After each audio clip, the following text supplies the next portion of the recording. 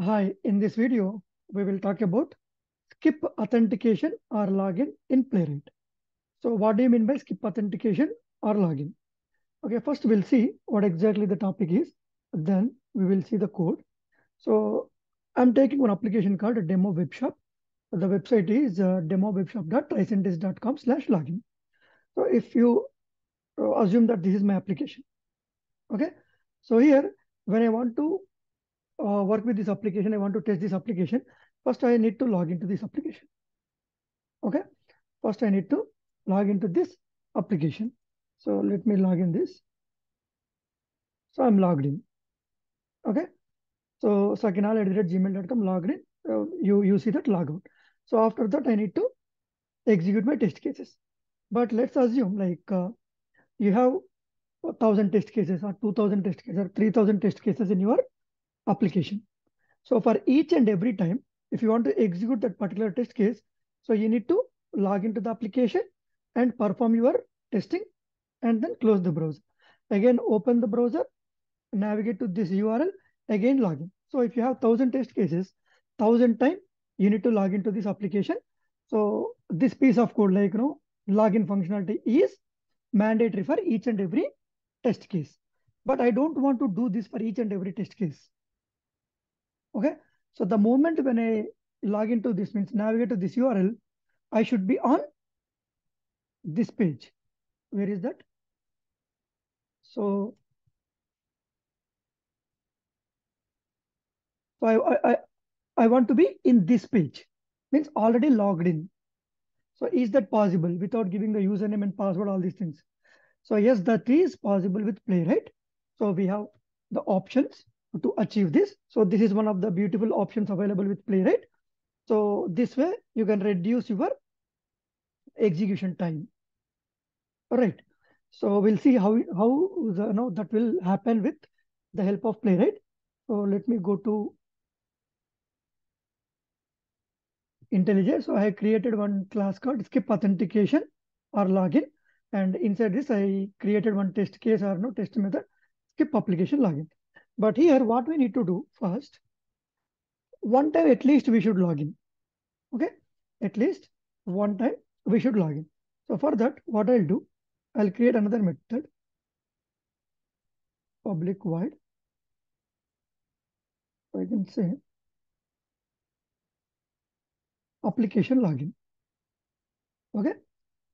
So here I need to create Playwright instance, playwright.create, and then browser is equals to playwright dot, sorry, playwright dot chromium dot, so launch, new launch options dot set headless false. Okay, I want to see the browser. And then browser context, the browser dot new context. And then page instance. Page is equals to browser context dot new page. So till here, this is normal code. Okay. So after that, I want to navigate to page.navigate. So this is the, let me log out this and click on login. So here I want to go, right. Here I want to go, and then, so page.fill. So I want to,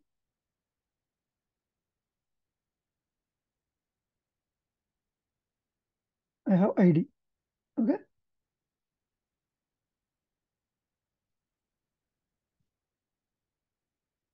So what is the username? So this is my username. Okay. Again, page.fill.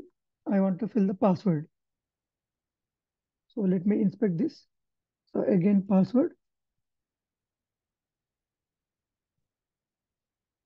And the demo password which I'm using is just this. and page dot click. So login button.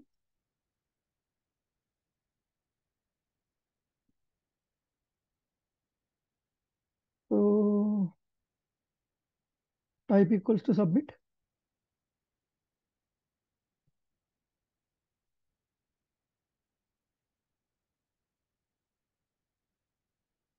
So we have two here. So let me take value is equals to login. Okay.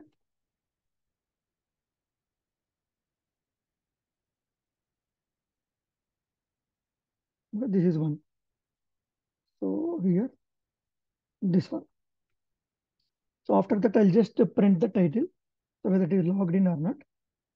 So then here we need to do one thing.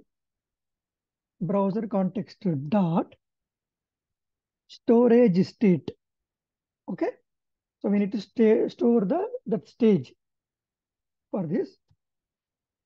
Insert this new storage options. Browser context dot storage options dot set paths dot get. Okay. Here you need to mention one JSON file name, whatever it is, your wish. So I'll say authentication dot JSON. Okay. So let me put in this next line. So this is important. So once you log in, the moment when you log in, after clicking in the login button, browser context dot storage state. In that new browser context dot storage state options dot set path, where that I need this JSON file to be created. So that I am creating where? In the root directory, project directory. Okay. Path.get will give the project directory. Inside the authentication.json file will generate. So if you see here, Playwright tutorial, inside this, it will create authentication.json. So when you observe this, I do not have anything now. Authentication.json is not there. Okay. And then, so after that, what I'll do, I'll just wait for 3 seconds and then playwright.close. Okay. Let me add exception. So with the help of this method, I'm able to log in. So it means I can log in. And after login, this line is important for us. We can store the login session in this JSON file. Okay. So observe here. Let me run this. So at least we need to execute the login functionality. Then it will generate that authentication.json file. So we need that file to skip the authentication from the next time. So let it execute and observe the folder structure.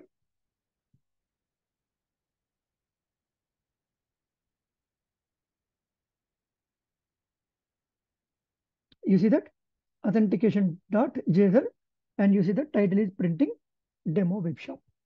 So our interest is this one. So when you go here, okay, so it will generate some code. You see that? A very big code right till here. So we need this file actually. Okay, so this file is generated. It will have that login state. Okay. Now we'll go back to our here. So the actual login will do now. Okay. So here also.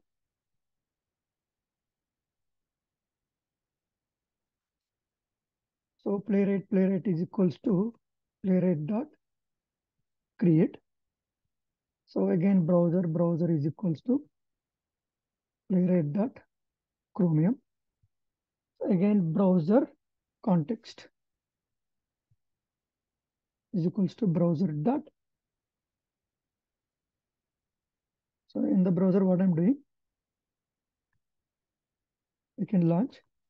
new browser type launch options dot set headless false, and browser dot here new context, and inside the context, okay, inside the context, new browser dot new context options dot set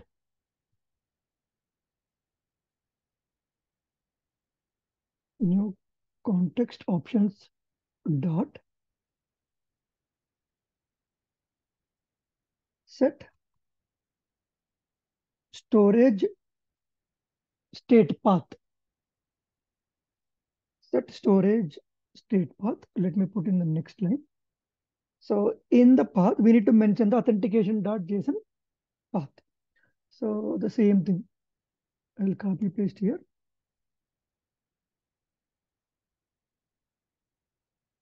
Okay. Here we are storing that state using what is that? Browser context dot storage state. But here set storage state path. Okay. Here browser context dot storage state options. Here new context options. Okay. So set storage state path path.getUp where that location is. So the one which we created in the previous test. So after this, we need to create the page instance. Page is equals to browser context dot new page. Okay. And this is common. And we don't need even login. Okay. We don't need in login. And the moment when it is login, it will automatically, the state means logged in state. So to see that properly, thread.sleep for 5 seconds. And again, I'll print the page title. So after that, playwright dot close. Okay. So this time I will not execute this. I don't need even this one. Okay. So from second time onwards, we can use this one. So I'm not writing this logic. I'm not going to the login page. I'm not filling the username, password, and clicking on login button. These 3 lines I'm skipping, even though it will go inside the login state. So what is that state? If it is login, what is the guarantee that we logged in? You can see username here and logout button. Okay. So let me execute this.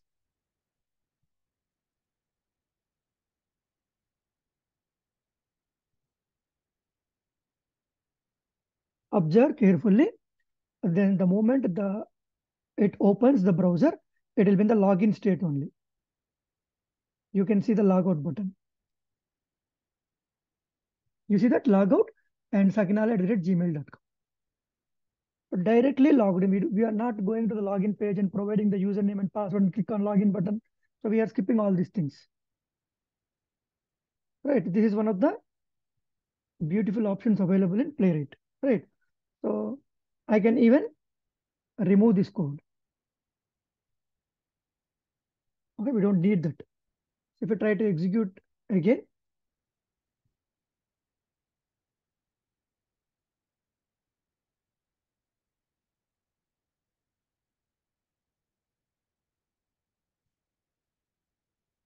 and observe carefully now, you see logout and username you can see. So let me change it to authentication 1.json. So definitely it should not work. We'll see what happens. What is the error or no, what the behavior of my test case.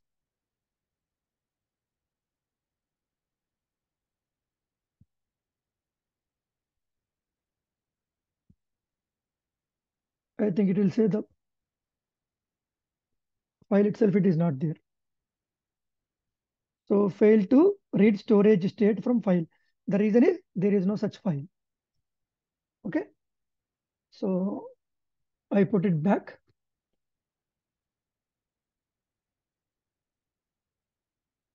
Observe once again.